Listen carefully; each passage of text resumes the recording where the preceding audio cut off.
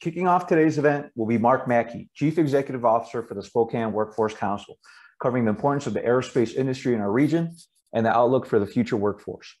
Mark has served in leadership role for the past 15 years, bringing together private and public partners to transform the regional talent development system and ensure that the dynamic workforce needs of businesses are met and individuals have the skills to succeed in the 21st century economy. Mark is an active member of several national, state, and local organizations, including the U.S. Conference of Mayors Workforce Development Council, National Association of Workforce Boards, and the Northwest Business Development Association. In his spare time, he raises horses, works on projects around the ranch, and enjoys skiing, boating, and camping with his wife and 2 daughters. Let's give it up for Mark. Aerospace.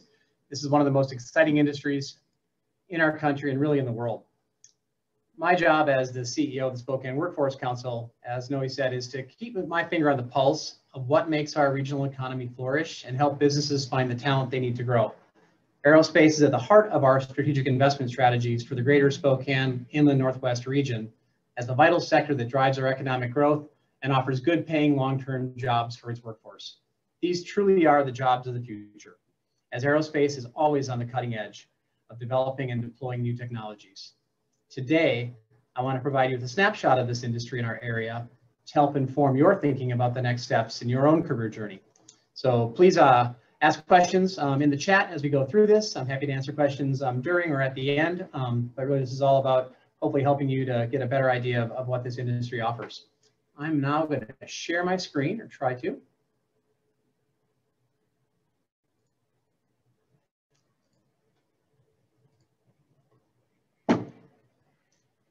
No, are we good? Cool. Looking good. All right.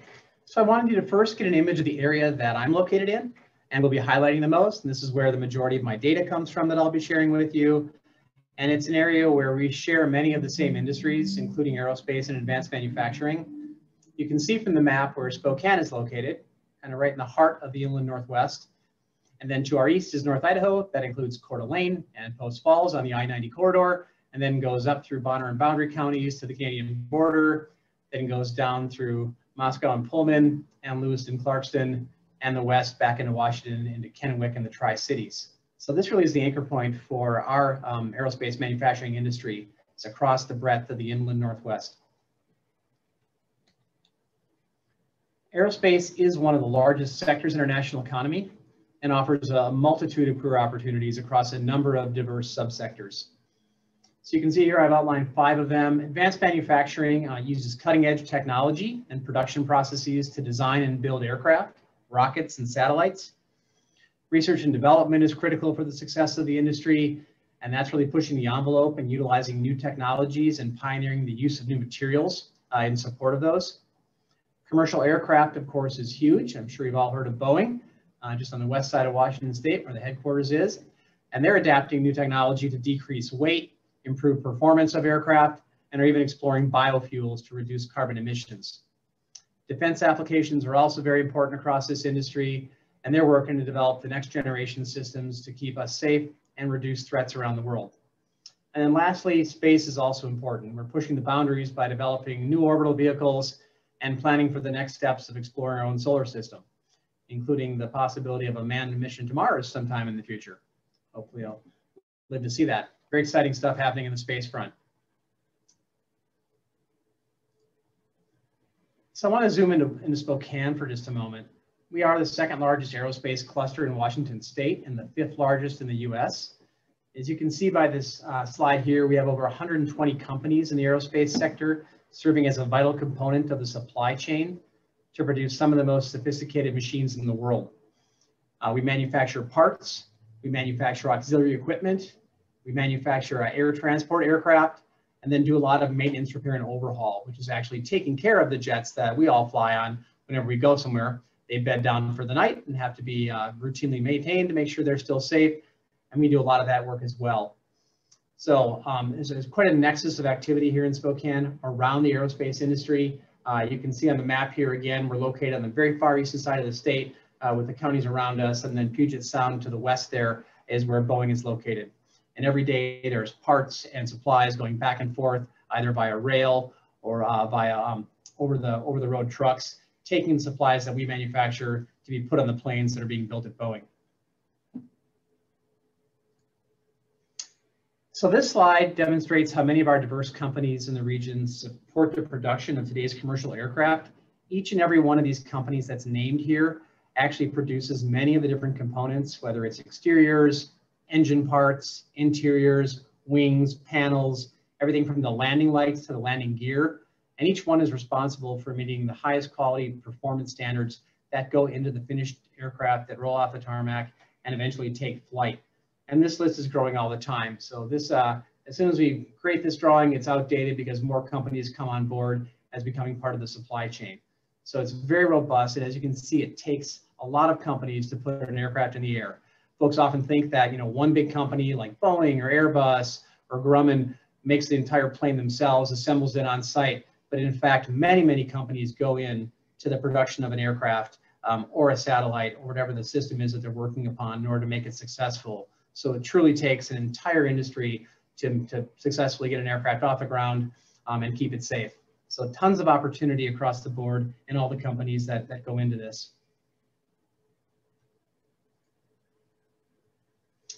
So I want to highlight just two of the subsectors today, and let's focus on advanced manufacturing to start. This is some Spokane County data, some regional data, and also Washington data.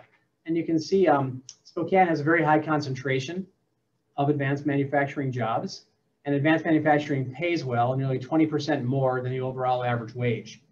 We've got anywhere from 1,000 to 1,500 openings per year in Spokane County, but across the region, up to about 3,200 job openings each year. So there's a lot of opportunity in this sector, and I'll talk a little bit more in detail about the actual jobs themselves a little bit later. I also included Washington State data on this slide. You can see that across Washington State, there's over 200,000 people employed in advanced manufacturing with a higher average wage, anywhere up to 25,000 or so annual openings. So a very robust industry, lots of opportunity in advanced manufacturing all across the board, whether you want to live close to home in the inland Northwest, or even go across the state to the I-5 corridor and work a little bit closer to where Boeing is located. But lots of opportunity there in advanced manufacturing. The other subsector I want to touch upon is aerospace and defense, and this is a very exciting one. We've got over 1,400 people employed across our region with a higher average salary than the area average, significantly higher. And then across the state, the sector also pays well, and there's solid growth anticipated well into the future. And defense is very exciting because here's where you see a lot of those new material technologies deployed in support of the picture here is of a stealth aircraft that's designed to evade radar. So it's made with very cutting edge technology in terms of the exterior surfaces that can't be detected by radar. And then of course, all the systems inside that support the pilots, including the weapon systems, are all very high tech. So super exciting work going on right in our area in support of this critical part of our national defense. So let's shift to looking at just a few of the jobs in the industry. There's many, many good jobs in the aerospace sector, starting at very solid wages and benefits for recent college graduates. So those of you who are thinking about transitioning soon and where to go next, if you're in engineering, there's a ton of opportunity in this realm. You can see a few of the engineering careers found in this sector. I listed a couple here: mechanical, electrical, industrial, aerospace, and even materials. And this data that's here is from across our inland Northwest region. So as you can see, we have over 2,100 engineers employed across these 5 different occupations.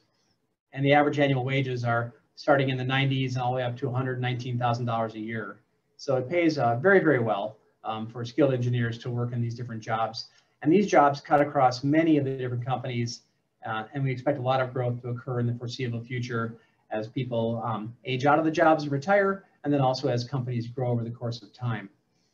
And the thing about these jobs too is, as I showed you that map earlier, the picture of the plane with all the different companies, every company has a niche for these individuals to work in it. Oftentimes companies, they employ both mechanical and double E's, and they've got space for aerospace engineers and material science engineers. So there's just a lot of opportunity for engineering careers within the aerospace sector. So I encourage you to take a look at that when you're thinking about where to take that first step.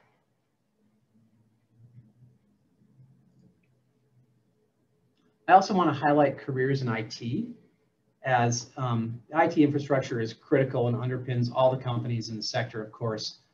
Having a robust IT network that supports operations is key to their success and growth, as is protecting them against cybersecurity threats and hacking, as we're seeing a lot more external threats than ever before. And every day, it seems in the news, we're hearing about some new external threat from a state actor or otherwise that are trying to hack into our networks. And of course, the intellectual property that a lot of these companies own, that is the basis for their business, needs to be protected, and the patents kept in place. So a lot of opportunity in IT. We're building our IT regional workforce and currently have over 6,800 people employed in these 5 occupations, with an average annual wage of anywhere from $77,000 to $105,000. And this is by no means all inclusive. There's other jobs within IT infrastructure. I just highlighted a few of them here, and I've got more data. Anybody who wants that, I'm happy to share that over the course of time. For other jobs, there's tons of support jobs that are out there. There's other jobs within the networks and within the different architectures that are deployed out there around IT. Database administrator is becoming more and more important. The use of big data for these companies is critical. So I urge you to also consider deploying all your talents in support of the companies in the aerospace sector as well if you're in IT. The third group of careers in this industry are found in the physical sciences. And aerospace companies, they need skilled scientists as they continue to improve their existing operations and processes. And they're exploring and developing new technologies all the time, including additive manufacturing, 3D printing, the use of robotics in the production processes, and even nanotechnology. A lot of this is very cutting edge. We have about 137 people currently employed in our region, engaged in these types of physical sciences at aerospace companies. There's a strong annual growth rate in these types of jobs, and the annual wages range anywhere from $71,000 to $119,000. And this really is a sector that is growing quite a bit over the last few years as composites. Technologies are being used more and more to lighten aircraft and to figure out how to get away from using so much metal in an aircraft. That helps to save fuel, make it more efficient, cost less to operate, and also builds in tensile strength to the structures. So please consider this as well as you're looking at possible next steps if you're coming out of one of these disciplines and with your college education. So I want to talk a little bit about how to get started. Oftentimes I get asked by college grads and folks that are even coming up out of high school and such, how do you get into companies such as this in order to explore what the job opportunities are? And the first thing that I recommend to do is to start by doing your research. You need to figure out, where it is you want to go, with whom you want to speak, figure out who's in the sector. And it may even include companies that don't, hit on your radar right away, that don't land, but ones that maybe, you'll find through your research as you look into who's all in the area. Oftentimes companies don't advertise very well about what it is they do. They may have a smaller operation or they're just flying, underneath the radar. So please do your research. And then the best thing you can do is to reach out to companies and actually approach them and find out if they offer internships. So while you're still in school, can you indeed go to work for them on a paid basis, hopefully, or unpaid, and get some time spent in, in that facility, in that company, helping them work on projects, helping them to actually carry out work, and learning more about their company culture, what their product line is, how they carry out their work. But the best thing to do is to get on the inside and do that through an internship.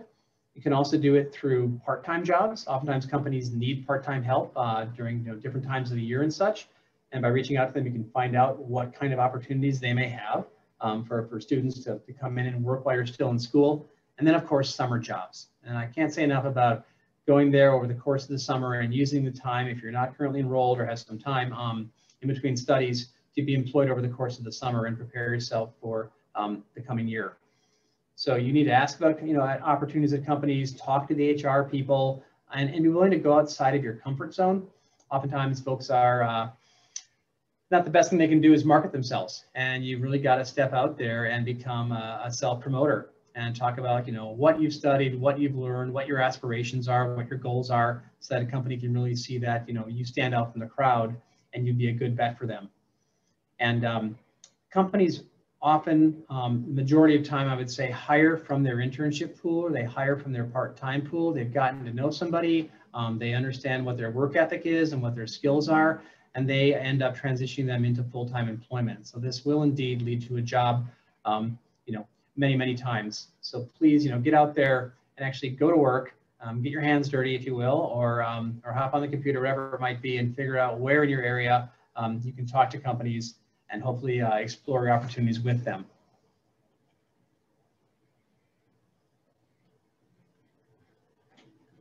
So I'm checking chat here. Any questions, Noah, yet?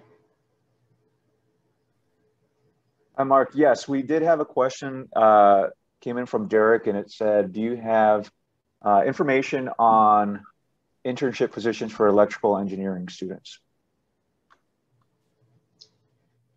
Yeah, I don't have that info per se, but I would recommend that you check with the Career Services Office at your institution. They usually track that. If companies are reaching out directly to the college or university, they will list those in the office there. But again, the other thing that I can't really emphasize enough is to go out there and inquire yourself. Companies do indeed recruit through universities and such, but they also really respond well to folks who reach out to them directly, who say, I want to work here. I want to understand what kind of business you do. I want to be part of your team. And then they will, pick you up in that manner. So and one of the challenges, of course, is when you rely upon the Career Services Office is other folks see that as well. And so you have more competition. And so by going direct to the company, you demonstrate to them that you are showing initiative, that you really want to work for them and have the opportunity with them. And they will be much more likely to pick you up from there. Okay, thanks, Mark. Another question that came in is if you can address the difference between aerospace and mechanical and electrical, and I'm assuming that's the engineering types, aerospace engineering, mechanical, and electrical engineering. This person, Luke, was told that aerospace was a combination of both mechanical and electrical. Yeah, it is. And there's no clear line between them per se. Oftentimes if you're working in an advanced manufacturing, aerospace manufacturing environment and such, you are an ME, mechanical engineer. Depending on the application of your knowledge, you may also be an electrical engineer. So there's no cut and dried line for that, but rather depends on the company and what their needs are for the skills. And an aerospace engineer is definitely more focused upon working in the aerospace industry. Their discipline prepares them for that per se, but MEs and EEs and the other types of engineers and stuff also fit well into these enterprises just based upon the skill sets that they bring and what their knowledge base is. So there's no cut and dried line on that. And again, if you have questions, reach out to the company and have that conversation with their HR department, have that conversation with their professional engineers about what it is they do, so you can learn more about what their daily work looks like, what kind of projects they take on, what kind of computer applications and platforms they have to work in and such. And that way you can be better prepared when you eventually make that transition into employment.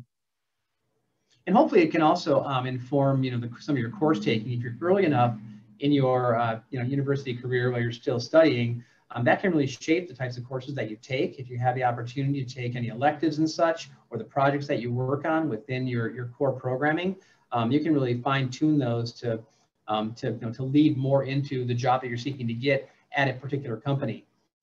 Sometimes companies even help to students who are studying something to help pay for their work if they're working on a project in a class that benefits that company. So there's all kinds of different ways in which you can engage with a company to offer value to them, and they can certainly help you out as well. Perfect. Thank you, Mark. One other question that I had as you were talking about internships, one of the old kind of conundrums that comes up is you need experience to get experience. It's like the chicken and the egg with internships. Is there anything that would prohibit someone from pursuing an internship without having too much experience, or is that kind of the expectation that you may not have a lot of experience for an internship? Yeah, the expectation if you're bringing students in is that you'll be teaching them on the job. And that's part of the deal. But you're bringing your own native skills with you. You've learned something. You've been in class already and such, and so you've got the ability to learn, and you've got some baseline knowledge. But they don't expect you to walk into an internship, fully formed with all the information that they're going to need to hire in a full-time employee. It's a two-way street. You're learning the job, and they're learning about you, and they're providing an opportunity to have a glimpse of that next generation of talent. Oftentimes, businesses are having a hard time right now recruiting talent. There's a lot of companies out there that are hiring, and there just aren't as many people coming through the pipeline. as there have been in years past. So really, it's a great opportunity for you to, to get yourself in front of employers and show them that, you can grow into a good employee, that you've got the basic skills needed, and they bring you in and help to teach you how to, succeed in their environment. They'd more than likely be happy to hire you at the end of your college career when that degree is in your hand. Thank you, Mark. We got some dialogue going in the chat. One other question that I had was, do you have, just based on the state of the aerospace industry right now and your outlook, do you have any predictions like coming up in the near future that would benefit this younger generation going into the workforce? Like, has there been any changes that you see favoring students who will be entering the workforce in the coming years? Yeah, I think that's a great question. The most baseline skill to have at this point in time is technology. That technology is threaded through every single job in the economy at this point in time. And so the more adept you are with applications of technology in your daily work, the more successful you're going to be, the better able you're going to be to work in all the varying environments that are out there. And so having those baseline technological skills and continue to advance those and get more exposure across the board to different platforms and different ways of utilizing technology is going to be a benefit. Something often overlooked in the labor market and the job markets out there with a lot of folks now is also the practical application of interpersonal skills in the workplace. That, just knowing what the formula is in the computer platform is not enough. You've also got to sit down on a team and work well with others. And it's kind of one of those things you learn in kindergarten. You've got to play well with others, and that pretty much stands true, all through your career and education and out in the workforce. And if you're a proven person who can critically think and problem solve and work effectively on a team, that is worth gold in the job market right now. You combine that with solid technical skills, and you will have a pathway to success for as long as you seek to be employed. So really be thinking about that as well. And how do you demonstrate that to employers? How do you show them that you have indeed successfully worked on projects with others? Oftentimes I imagine that many of you are working in project-based environments and classes and courses, and being able to demonstrate that when you apply for a job or when you write your resume and highlight those types of skills and things you've worked on successfully is critically important. Again, it's not enough just to sit in a cubicle and just do your work and stare at a computer screen, and who wants to do that anyways, right? Rather, you need to demonstrate that you can work successfully with other people in order to reach goals together, hit the targets, finish projects, and move on to the next thing. Thanks, Mark. We're nearing the end of the session. I wanted to open up and see if you had any final thoughts that you wanted to share or impart with this college student audience before the end of the session. Yeah, I did. Thanks again for letting me be part of this. I really appreciate this. This is such a critical sector in our national economy and again, around the entire world. Aerospace is going to be here for the long haul. And if you step foot into this realm, there's so many possibilities that are out there. So I really encourage you to be thinking about this industry in particular. The United States has got a leg up. We've made a lot of advances in aerospace over the years, starting with the Wright brothers, of course, and just moving on since then. And this, the work ahead of us with regard to space exploration is super exciting. But even the work on the ground of just being able to figure out how best to utilize all the different materials that are out there, new technologies being brought to bear, is critically important. So it's really exciting. There's a lot of opportunity. I really encourage you to explore it. And again, to engage with employers to learn more about this, not just reading about it online, but actually talking to businesses about what it is they do and see how excited they get about the work they're doing. There's nothing like talking to a company owner or someone who works for the company who's very passionate about it and kind of getting excited alongside them the work they're doing. So I really encourage you to do that. Just to get out there, work outside your comfort zone, talk to people, and get your feet wet in this industry. It's a critical one. It's very important, and it is definitely going to be here for the long haul. So appreciate again the time here today. Thank you, Noe. Thanks, Haley. I hope you guys have a great conference. Thank you, Mark.